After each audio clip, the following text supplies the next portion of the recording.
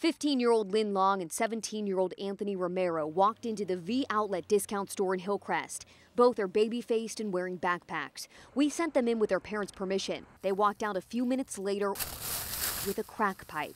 It was as easy as buying this candy. The teenagers are part of the Latino Youth Council, an anti-drug group. We told them what to ask for. I asked for an oil burner. It was under the counter and it's in a black bag.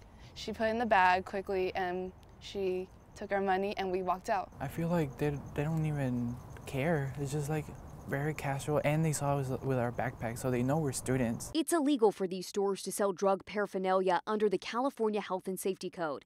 But Team 10 bought crack pipes at V Outlet stores in the Gaslamp, Claremont, and Pacific Beach. I was sold one at the Hillcrest location.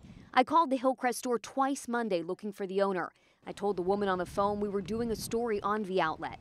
Then I went to the store to find the owner. Every store we went to, we were sold crack pipes. The clerk told me to check under the register for myself. Conveniently, after my phone calls, there were no pipes to be found. We asked for an oil burner. They pulled this from under the counter and sold it to us. Yeah, I'm sorry, I don't say nothing. The city cracked down on the sale of crack and meth pipes at stores in 2007 after a 2-year investigation.